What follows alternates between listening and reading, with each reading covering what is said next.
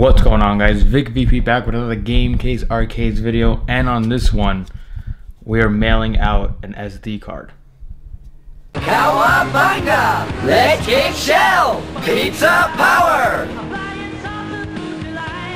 So I normally don't do this. I don't really mail out SD cards, but for this person I gotta mail it out. So if you haven't followed me yet, be sure to follow me on my Instagram at Vic_VP. I'm guessing it's working, me saying it in the videos, because a lot of you guys are adding me and, you know, following me, and you guys are actually messaging me. So this one goes out to a person by the name of Crazy Baby 420. He messaged me and basically he needed some help. Not, you know me, you can message me, I'll help you. I don't charge for that. As long as I'm, you know, quick on the text, I can help you. So he first started out with a Pandora's box build on a Street Fighter. He was having a very difficult time. The Pandora's box harness was confusing him, but it's a-okay. Anyway, long story short, he went from a Pandora's box build and jumped right into a Teenage Mutant Ninja Turtle 4-player mod. And basically he messaged me and said, "Hey Vic, I want to do 4-player mod. What can I do?" And I said, "Listen, the only hard thing is that you would have to wire up everything and all that." So he was fine with that. This basically is an instructional video for him specifically, kind of going through the SD card and what to do and configure it. You can still take this video if you don't have my image. It might work with other images, I don't know. But let's start with the basics. Number one, I'm gonna flip the camera around. Unfortunately, I don't have my, you know, screen capture. I wish I did, but we're kind of ghetto rigging it. We're gonna do a couple basics that you need before you even put in the SD card, and then I'll show you what you do on the actual TV connected to the Pi. So let's start with a couple basics real quick. This usually is the way you should do the 4-player mod for TMNT. Basically, player 1, 2, 3, and 4. Players 1 and 2, always I suggest 6 buttons. If you are doing a PC build, you could do 8 buttons, but we are focusing on the Pi. A big question people always ask, player 3 and player 4, do they need 6 buttons? You could do that. Most customers do this for the arcade games. You don't need 6 buttons. If you're playing MAME, you don't need 6 buttons. 6 buttons would be helpful if you're doing like an N64 kind of game. But again, the N64 on arcade sticks is a nightmare. I don't suggest it. So again, keep in mind, 1, 2, 3, and 4. We got 6 buttons, 6 buttons, 4 buttons, 4 buttons. Keep in mind, yes, every player needs its own separate, you know, connected to its USB encoder, the coin and the start button. So each player needs a coin and a start button. The easiest way to do this, when you do it, I highly suggest that you keep each player connected to its own encoder. So this right here, these 6 buttons should be on its own USB encoder. This 6, 7, 8 buttons for player 1 should be on its own USB encoder. You should never, ever mix, like, you know, let's say you're gonna put this encoder, the yellow, and you're gonna add player 2 starts. Don't do that. You need 4 separate encoders. Never mix it up. On all of my builds, I highly suggest that you follow the Super Nintendo joypad configuration. What does that mean? If you look very carefully, again, we're focusing on players 1 and 2 first. We have 3 buttons up top, 3 buttons on the bottom. So try to think of these right here as an SNES controller. So we have YXBA. YXBA. These 2 right here is going to be left trigger, right trigger. So on the Super Nintendo, it had the left and the right. So again, you're going to do Y, X, L, B, A, R. Your start should be start. Your coin should be select. Unfortunately, I don't have a USB encoder on me, but it's very important that you wire this first, and all your other players have to follow the same exact wiring. So on the encoder, there's like 2 rows, like a left and a right. If you have this button 1 set to like button 1 on the USB encoder, make sure that on your second encoder, button 1 is set to the same thing. It makes things so much easier. I highly suggest it. Don't forget it. Now, we have to focus on players 3 and 4. If you notice again, players 3 and 4, there's 4 buttons. We're missing 2 buttons. For this here, you're going to follow the Super Nintendo, same thing, minus L and R. So Button 1 should be Y. Up top, button 2 should be X, B, A. Same thing on the right side, Y, X, B, A. There's no left, there's no right. So make sure, again, as you can see right here, button 1, this one we set to Y, all of these should be Y. If you put like, button 1 here and this button 1 here, it's a nightmare. Don't even deal with it. So again, Y, X, B, A. The only thing missing on this picture are the 4 admin buttons. You don't need admin buttons, but I do suggest that you do put it. Admin buttons go on the same encoder as player 1 all the time. Player 1. So I believe my customer, the person that's been Instagramming me, he put admin buttons right on like the lap here at the bottom of the controller. Awesome stuff. Make sure that that is configured to player 1's encoder. Nothing else. If you do not have it as player 1 encoder, it won't work. So very simple. The encoders, the admin buttons, you could do any configuration. It doesn't matter what button it is. Usually I put them towards the last set of buttons, like button 12, 11, 10, and 9. But again, it doesn't matter. Now that we have the control panel set, let's focus on the Raspberry Pi itself. You have a Raspberry Pi. On the back here should be a slot. You're going to slide in the SD card, and there you go. The big thing now, remember, you have 4 USB encoders. You have 4 USB slots on your Pi. I highly suggest player 1 on the top left. We're looking at it. This is the Ethernet jack. And then we have the 4, right? I usually suggest player 1, 2, 3, 4. So again, 1, your player 1 should be right here.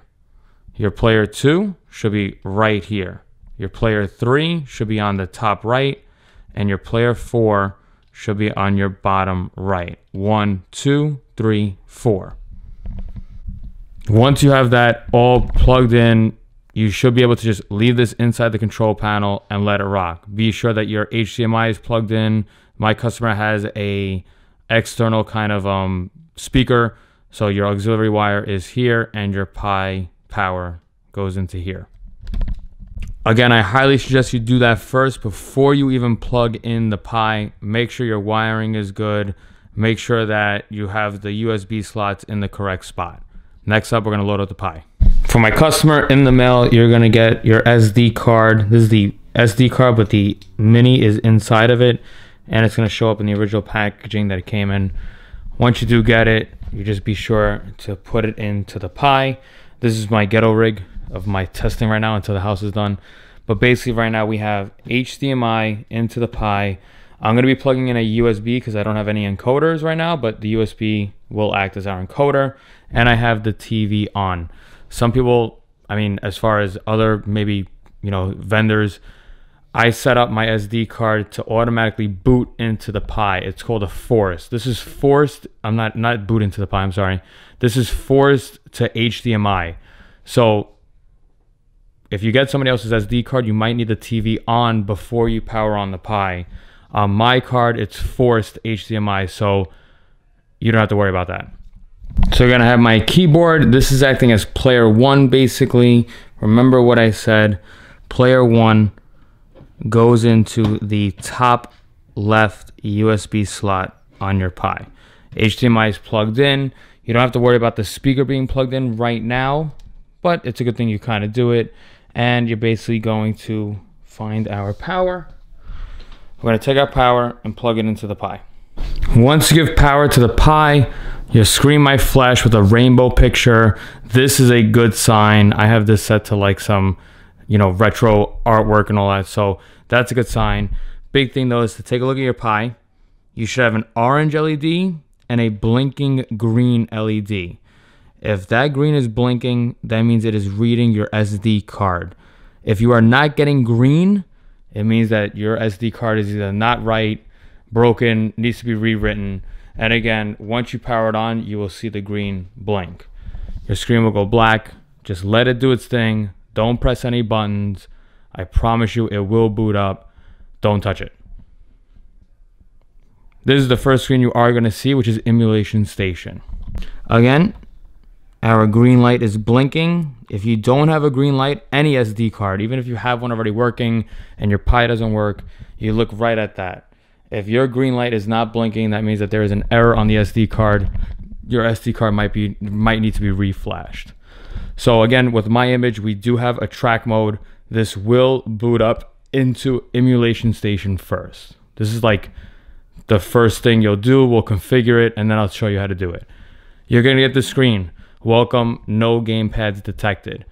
On player 1, on your joystick, on player 1, you're just gonna hold down our first button.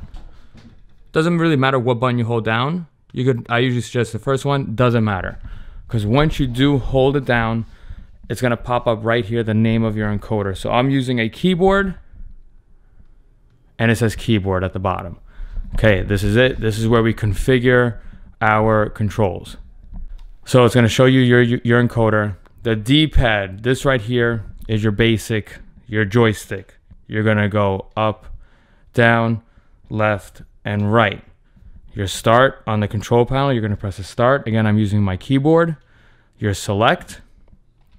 And now here we go. This is ABXY. So remember what we said before. This is where always, like, it's even for me, I have a picture.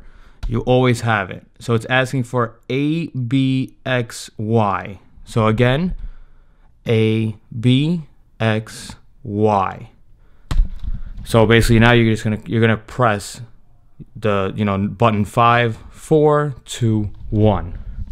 For me, I'm using a keyboard, so we could kind of pretend our keyboard right here. I usually use ASD ZXC. So again, my bottom, which is again ABXY. I just forgot it. ABXY, right? And you're gonna see as you press it, it goes. I'm gonna go ABXY. Left shoulder, right shoulder. So that, again, just like how we had our wiring, left shoulder, right shoulder. So that's button 3 and 6. On my keyboard, button 3, button 6. Now you're gonna get into a hiccup. Oh my God, Vic, what am I doing? Left trigger, what's that? We don't assign these. This is only assigned if you are using a controller. So we're gonna take button 1. It doesn't really matter which one you do, but I'd rather you do button 1. Because button 1's already configured. And you're just gonna hold it down for about 3 to 4 seconds. Just hold it down. Ready? When you hold it down, it jumps to not defined. That is a good sign. Release the button and hold it down again. Release the button, hold it down again. Release the button, hold it down. Release the button, hold it down. Release the button, hold it down. You just have to get through this. Again, we don't have these buttons. We don't have these joysticks. Hold the button, let it go, just like that, okay? Do not press your admin buttons. Don't do that. Here we go on the last set, which is your hotkey enable. This here on your 4 admin buttons that you have, no matter where you do it. Remember, you're gonna have 4 admin buttons. The way I do my admins is hotkey, load, save, exit. Hotkey, load, save, exit. So whichever button you want, I highly suggest, he has it here, 1, 2, 3, 4. I usually suggest the first one to be the hotkey. On my keyboard, I'm just gonna press, I don't know, my hotkey button, which will be 9. It will show that, and you're good. This one here, you either have to press your A and B, and basically, we are on our next screen. Your joystick now should be able to navigate your menu. Again, I had mine set to arrow keys. I should be able to navigate. That's a good sign. We're not gonna go into gaming yet, but just to show you that it does work, I believe if you press either A or B, I forgot which one, A enters you into your menu. If I press B, it brings me back, okay? My TV's messed up. There's no issue with the SD card. My TV's fucked up. What we're gonna do from here is the next step. Again, keep in mind, if you're able to go up and down with the joystick, so far so good, you did good. We're gonna go down. And we're gonna find the Retropi. When you're on Retropi, you're gonna press A, you're gonna get this screen right here. I'm doing this because it's literally this. You should see the same exact screen. If you don't see the screen, you're lost. Nice and easy, okay? Retropi, we're staying calm. You're rocking it so far. On this screen, we're gonna go right here to RetroArch. Just RetroArch, nothing else. RetroArch, we're gonna press enter, or A, I should say. The screen will flash, and it's gonna bring you into RetroArch. Awesome. Now we're going into here because we have to configure joystick 3, joystick 4, just to make sure that it's assigned the correct kind of stick. I didn't make sense on that, but let's go slow. First things first. I mean, I'm gonna set this up for you, buddy, but for other people, this right now is set to a 4:3 screen. I don't like it. We're gonna go down using our joystick. We're gonna go to settings and we're gonna press A or B. See, as you can see right now, the button that I've been using to enter is not working. So it's usually gonna be now the B button. See that? Kind of flips. It's just for this screen. Don't panic. I know you can't really do anything. Don't worry about it. Let's go into video. And we're gonna go down into aspect ratio. I usually switch this to a 16:9. When we're good there, again, we're kind of flipped here. It's not like the original menu buttons. This was our original enter, button 5. Now on RetroArch, it is the back. So we're just gonna go back. Good so far. Next thing we're gonna go to is the input. This is the biggest thing that we need. Input. We're gonna go into it. We're not gonna touch much stuff here. Let's go first thing is first. I always like to start my hotkeys. We're gonna go into input hotkey binds. Enter, or A or B. This has a lot of stuff. You do have a lot of options here. Remember what I said, we're working on now, basically this screen is showing us our admin buttons. The first one we're gonna go into is load. On my admin buttons, remember you have 4, 1, 2, 3, 4. Button 1, remember, is the hotkey. I usually do load as the second one. So we're gonna do load state.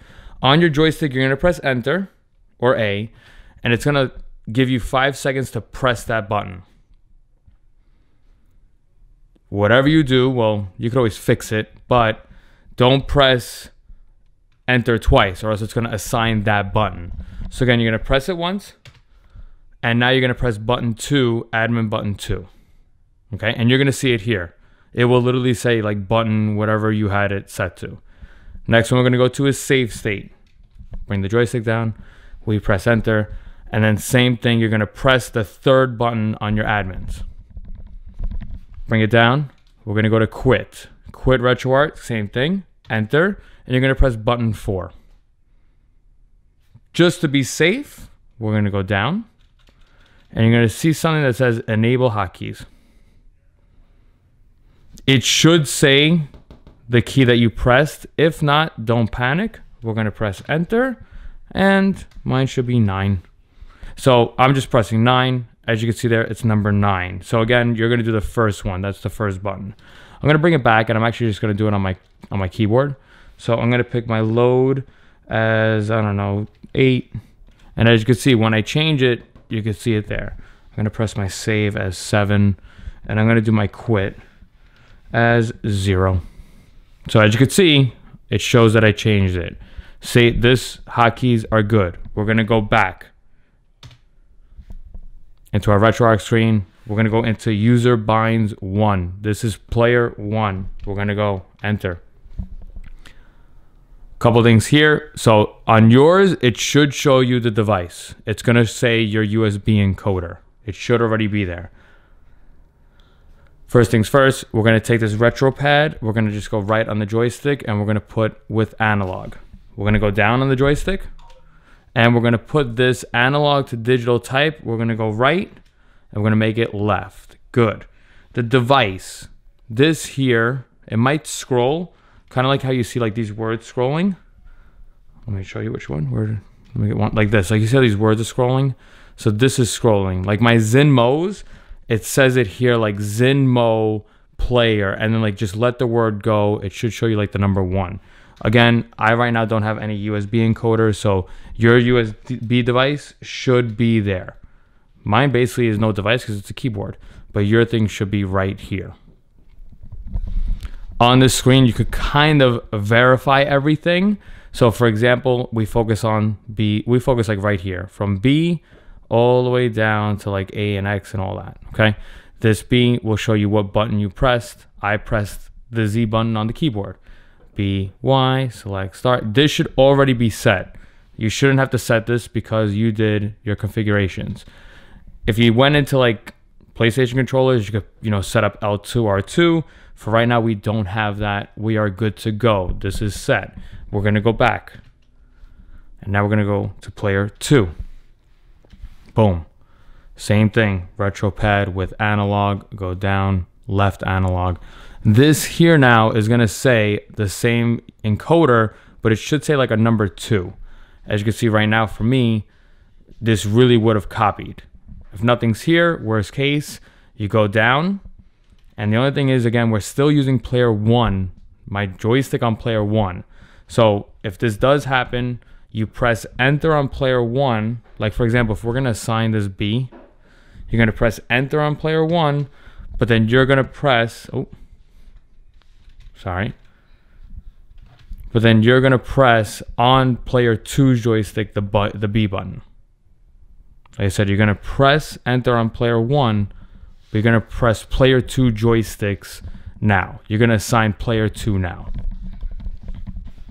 Same thing applies. Fix all of this, the BYs and all that. Bring it back. We're gonna do the same thing for player 3. Enter. Same thing. Retro pad with analog, left analog, and then same thing here. Your USB encoder should be here, and it should say number 3. Then if it doesn't, you can do the same thing. Just be sure that you are pressing the 3rd joystick. So right now, if we're doing user 3, make sure that you are doing these controls. So you're pressing enter here on player 1, but you are configuring joystick 3. Now, same thing here. You could kind of configure your up and down, left and right, but again, this should be set. I know it's difficult. I'm not showing it to you because I don't have my USB encoders, but this should be set. We're gonna go back and we're gonna do the same thing for player 4, again, with analog. The reason why we're doing this is because of the N64. So you could play Mario Kart with analog.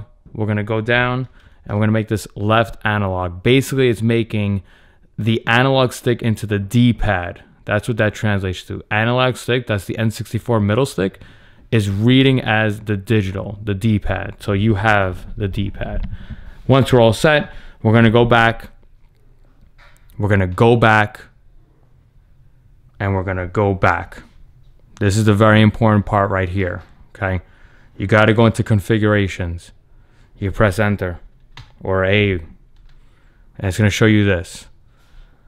You have to go into save current configuration. Don't do new, save current configuration. When you do press that, when you do press that, you're gonna see yellow text. Again, save current configuration. You're gonna press enter and you're gonna see yellow text. That means everything has been saved. You are good to go. We're gonna go back. We're on the main menu and now we're gonna go to quit RetroArch. Screen will flash. This is a good sign. So far, so good. So now real quick, while we are in this menu, we might as well do the audio for your headphone jack. So joystick goes up, you go into audio. Oh, I press back. I'm sorry. You press enter. This screen will show.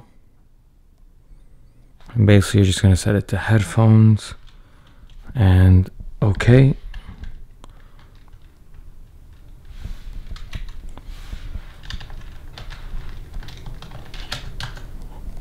And there you go. And it'll take you back. Now that we're back into this menu, we're gonna go back and we're gonna do a quick test on Street Fighter. So we're gonna use our joystick and go up on the joystick. We're gonna go to arcade. We're gonna press A. We're gonna go up and then we're gonna hold up on the joystick. And basically this will skim through all the letters, and we're gonna look up for Street Fighter or Super Street Fighter. We always test with Street Fighter because Street Fighter has the 6 buttons. So right now, really quick, gonna go to Super Street Fighter. You'll see that. We press A.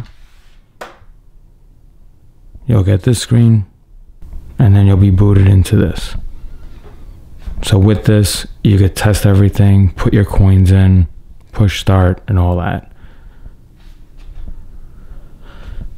This also is a way that you could test your admin buttons. So for you to exit, you would hold down your hotkey and exit. When you exit, it should bring you back to this menu here. While you are testing on Street Fighter, just make sure all your buttons work. So you're gonna do your all 6, it should be low punch, medium punch, high punch, low kick, medium, high kick. And then also use player 2. So make sure you're doing player 1 and 2 so you can test that out. Then since you're here, you could load up a 4-player game to test players 3 and 4. And the most common one is the Simpsons game.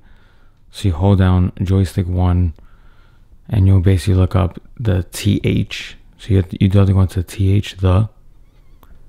So that real quick.